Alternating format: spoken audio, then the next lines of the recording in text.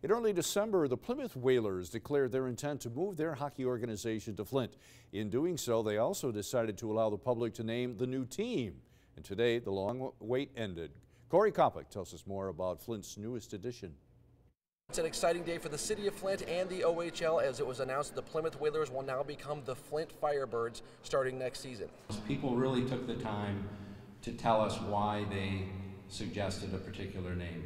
And that name, the Flint Firebirds, has a particularly personal meaning to one local man.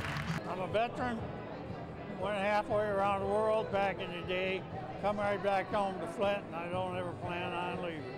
Tom Barden, who worked for GM for 27 years, has called Flint his home for decades.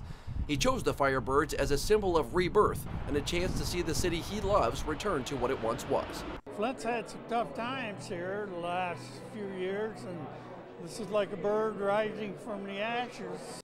Barden's entry was one of over 2,400 suggestions President Costa Papista received over the last 2 months, and he's happy, not only with the name that was chosen, but that this step in the process is behind him.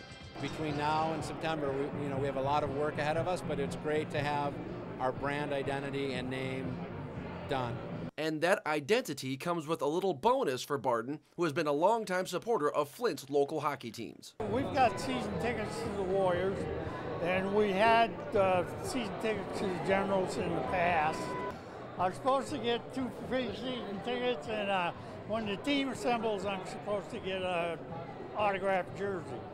Now that the team has announced the new team name and logo, it's a huge check mark off the list for Papista and company. And when I asked him what the next big check mark would be, he said season ticket sales and revamping Perani Arena.